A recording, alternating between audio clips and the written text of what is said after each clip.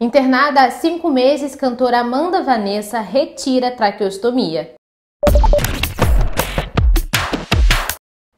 Olá, eu sou Mayara Macedo, esse é o nosso É Notícia com os principais fatos desta sexta-feira.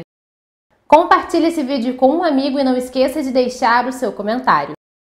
Hospitalizada há mais de 5 meses após sofrer um grave acidente de carro em uma estrada em Barreiros, em Pernambuco, a cantora Wanessa iniciou nesta quinta-feira uma nova fase de sua recuperação.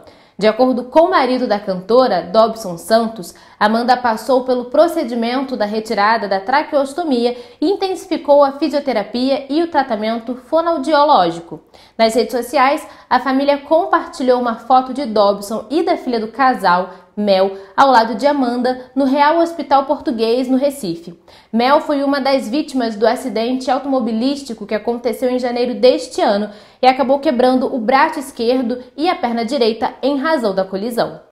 A Anvisa autorizou nesta sexta-feira a aplicação do imunizante desenvolvido pela Pfizer contra a Covid-19 em adolescentes a partir dos 12 anos de idade. De acordo com o órgão regulador, a ampliação da idade foi aprovada depois que a Pfizer apresentou estudos que indicaram a segurança e eficácia da vacina para este grupo. Os estudos do imunizante produzido pela farmacêutica americana foram desenvolvidos fora do Brasil e avaliados pela agência. Nos Estados Unidos e na Europa, a Pfizer está testando sua vacina em bebês a partir dos 6 meses de idade e em crianças com 11 anos ou menos. Entidades comerciais da cidade de Niterói, no Rio de Janeiro, como o Sindicato de Lojistas e a Câmara de Dirigentes Lojistas, querem derrubar a homenagem ao ator Paulo Gustavo. O nome dele foi inserido em uma tradicional rua do município. De acordo com o setor, a mudança acarretou prejuízos aos empresários. Desde a troca do nome da antiga Rua Coronel Moreira César, no bairro de Icaraí, os lojistas alegam que a alteração acarretou custos contratuais e prejuízos com fornecedores. Ainda que a mudança preveja isenção de atualização cadastral para moradores e comerciantes, entidades alegam que a alteração impacta nas negociações com os fornecedores.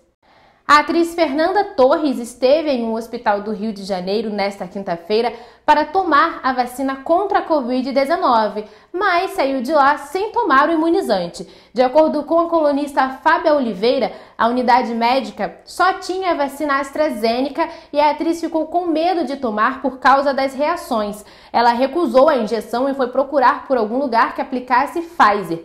A atriz ainda não se manifestou, mas trancou os comentários em seu Instagram. No Twitter, os internautas criticaram a atriz e disseram que ela é um mau exemplo na campanha de vacinação. Esses foram os destaques do Pleno News. Continue nos acompanhando e até mais!